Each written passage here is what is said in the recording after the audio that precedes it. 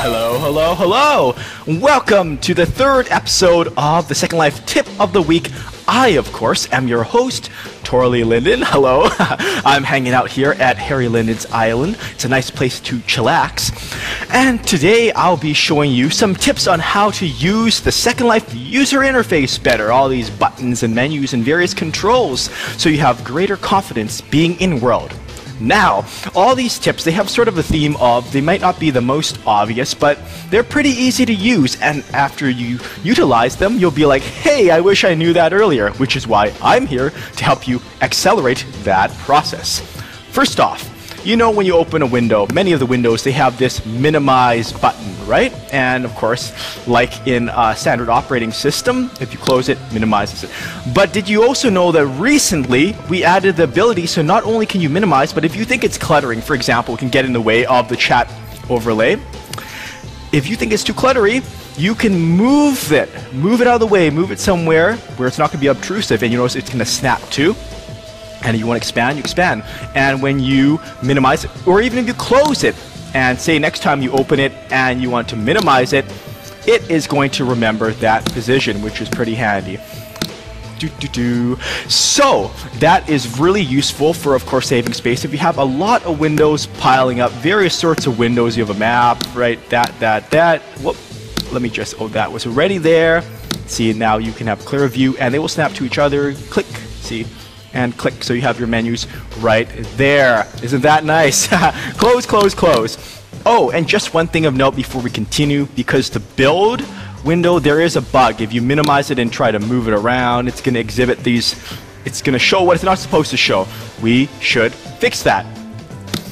But anywho, going on, and here's another one I like to get into quickly. You know when you right click, you see this pie menu, because it's got like these wedges and slices. Okay, normally if you just click and release, it big stick, you know, and it shows the edges. But if you hold down the button next time, hold down the right mouse button, notice how the edges are faded. That means you can activate any command by simply releasing the button. You don't have to click again. So click and hold the right mouse button, select an option, and release. Doesn't take 2 clicks, just takes you 1. And if you're really fast like this, it saves you a lot of time and trouble in the long run. Think of all those clicks and how they add up. Do you work with textures or snapshots a lot, or simply have a lot of windows open in general? Well, if you're like me, you'll find this site very familiar where you're trying to drag and manage, and you think to yourself, okay, I can start closing one by one, but wait, there is a better way. File menu, and you can close all windows. Just have a window in focus right here, and then that will be enabled. Now you can also use a shortcut, which is what I prefer. Keyboard shortcuts, use them whenever you can, because one hand can operate the mouse, the other hand can operate the keyboard. So you get double strength that way. So Control-Shift-W is what it is, right? Watch this. If I want to unclutter, Control-Shift-W. And it's all gone with a thunk like that. Just cleans off your screen. You don't have to relog. It's really, really handy. Zing, zing, zing. If you have to juggle instant messages and your screen looks something like this, I can totally relate. And that's why you'll notice if you hover over anyone, it'll say Alt left arrow for previous tab, Alt right arrow for next tab, respectively.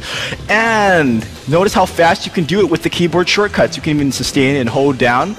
It's much faster than trying to fumble and click with the mouse button. I guess you could do that. If you click and hold, by the way, that's another thing you can do. If you click and hold a tab, you can also scroll through them a lot quicker, but sometimes you just want to make use of both hands. And there is a bug I do know about. For example, if you tab into the contacts tab, then you'll find that it tabs between these two, but it can't get out of it. So we hope to rectify that. In the meantime, just enjoy that. So now that you know these tips, we can gladly go strolling off to a very clear water, underwater, bloop, bloop, bloop. So, I'd like to thank you graciously for watching this episode of Second Life Tip of the Week, and we'll be back next week with number 4. And what would you like to see? I'm very open to feedback. Please send me. You can send me an email at torley@lindenlab.com or leave a comment. I'd love to hear from you, and I hope you have a most marvelous day. Take care, and bye-bye for now.